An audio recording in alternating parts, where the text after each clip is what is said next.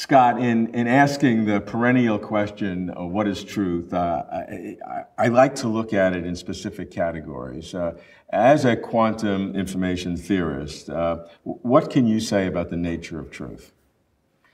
Well, most of what I do is actually mathematics in some sense, right? I prove theorems.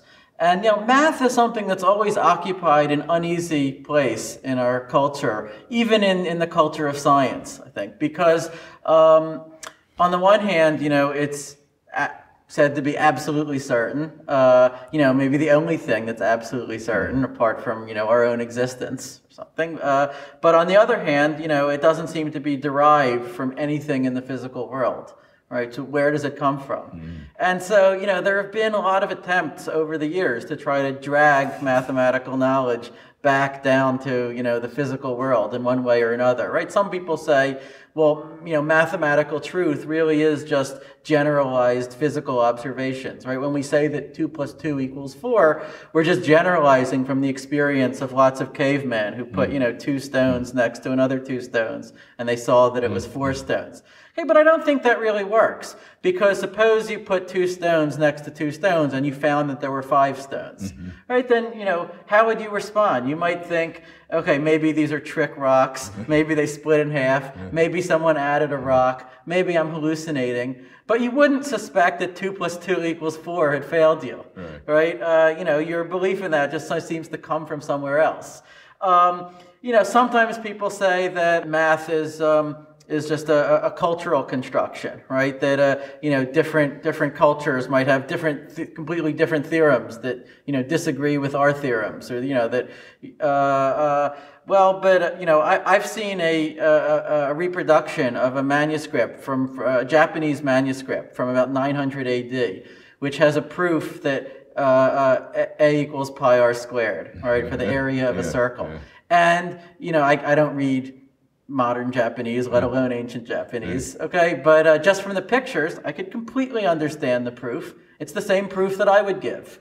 Okay, so math does seem to have a universality that transcends cultures. And, and it seems hard to seriously maintain that if we ever encounter, aliens from another galaxy or something, that they're really going to disagree with us about 13 being prime, right? Okay, they might mean something different by prime number than we mean, but, we can talk to each other. We can get clear on what we mean. And once we, get the words clear, right, it seems we have to agree about the truths.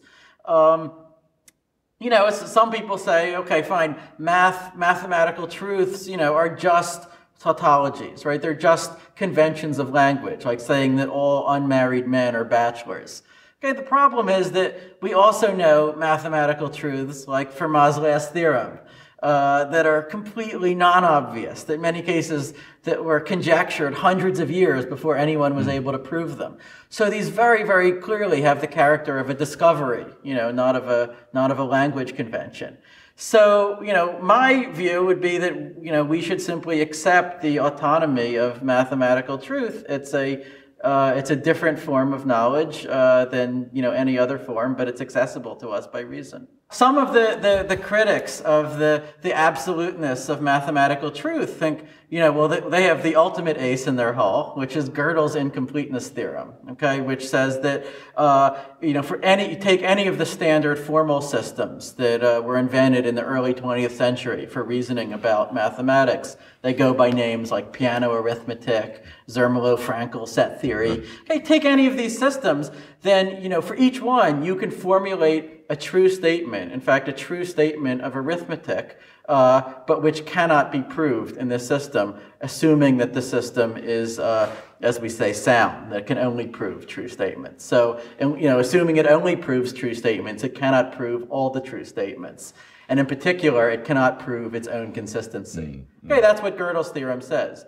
Now, you can always just add on the consistency of your set of axioms as an additional axiom, right? Presumably, if you were using these axioms in the first place, then you believed that they were consistent. So just assume that. Okay, then the problem is then you get a new system, which again cannot prove its own consistency. So then that would have to be added on as a yet further axiom, and so on forever. Okay, so what Gödel tells us is that there is no one axiom system that we can use and that will capture the entirety of the truths of arithmetic. There's no one formal system that exhausts, what is true. And so some people say, well, doesn't this mean that mathematical truth is relative or something? And, so it's very interesting that Gödel himself had exactly the opposite perspective. Gödel was an ardent Platonist, someone who believed in an absolute realm of mathematical truths.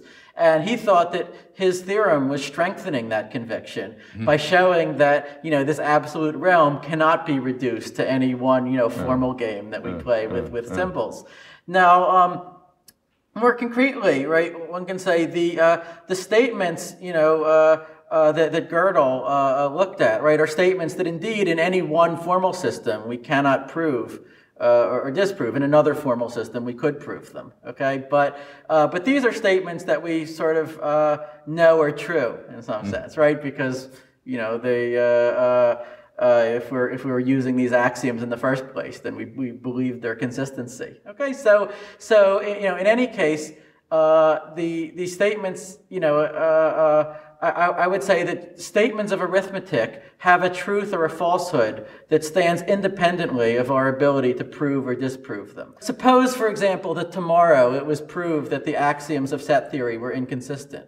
Would that mean that then 2 plus 2 would equal 5, that we should build our bridges according to, 2 plus 2 equals 5? Of course not. All it would mean would be that those axioms of set theory were bad axioms, and we should replace them by better ones.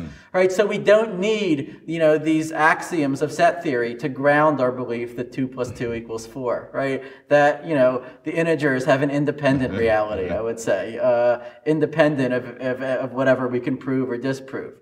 Now, there are other mathematical questions, much more abstruse ones about different higher degrees of infinity.